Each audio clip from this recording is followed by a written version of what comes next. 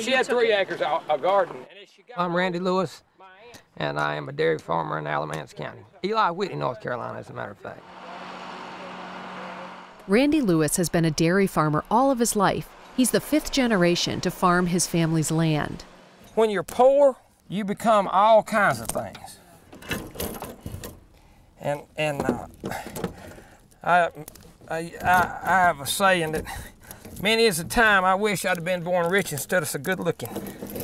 I could have done a whole lot more with the money. When other kids growing up wanted to be doctors and lawyers and stuff, all I ever wanted to do was milk cows. That's all I have ever really wanted to do. In the mid-2000s, business was good. Randy said he was pretty close to being debt-free. And then 2009 hit, and the price of milk bottomed out, and feed went up, fertilizer went up, fuel went up, everything went up, and I probably lost $80,000. That was money we had that's gone. And then we've had to borrow some money since then. So all in all, if you get right down to it, we've probably lost close to $150,000 in the last, since '09. We finally got the hemorrhaging stopped, but it took a while. Most dairies send raw milk in a tanker truck to a processor. But a handful are trying something new as a way to increase revenue. They're bottling milk right on the farm.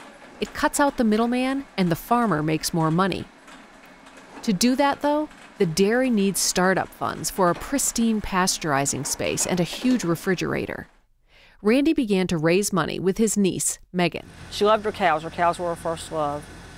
She loved working with the kids and wanted to see, you know, the dairy industry stay alive in North Carolina. That was one of her biggest goals. She realized going through 4-H dairy judging and dairy skill-a-thon that there were less and less farms every year, and she took note of that. Randy and Megan wrote a grant and crossed their fingers. But Megan was killed in a car accident. She was on her way to the hospital to have her baby.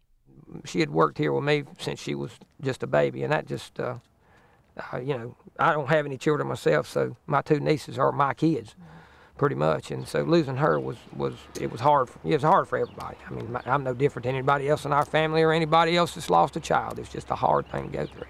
Megan died in 2012.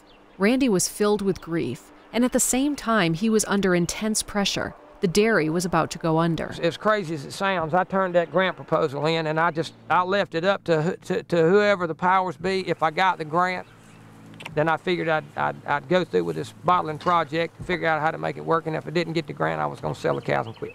It was either, you know, find some other way to, you know, make money or quit. The grant came through a year later for $8,000. Randy bought equipment and a refrigerated tractor-trailer truck body. The whole operation fits inside that trailer. The staff includes Randy's mother, along with Megan's family and friends. The process still starts with the cows. Megan's sister Michaela does the milking. Dip, more cheese. Michaela extracts about 400 gallons of milk a day. Inside, the equipment is cleaned meticulously. Rocking it. You're rocking your hairnet. Yeah. They need to make adult-sized beard guards, too, you know. Oh, it's a beard guard? Yeah. My beard fits in it pretty good right now, but by spring it won't. The milk is piped into a big vat. It's heated and quickly cooled. The milk is pasteurized but not homogenized, so the cream rises to the top the old-fashioned way. Right now I have to calibrate this machine. Each batch must meet strict requirements.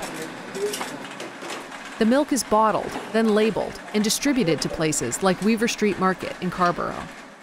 Of the 150 dairy farmers in the state, only five, well, now 6, process the milk right here on the farm. Tell me your name and how old you are.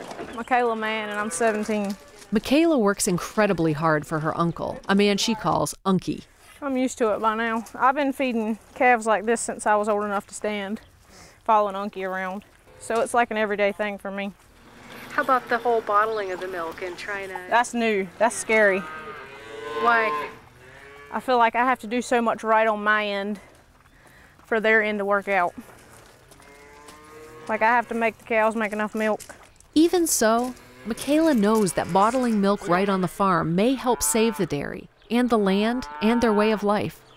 The project is her sister Megan's legacy. She was all gung-ho on making milk, and I was kind of just into whatever she was into because I was a little sister.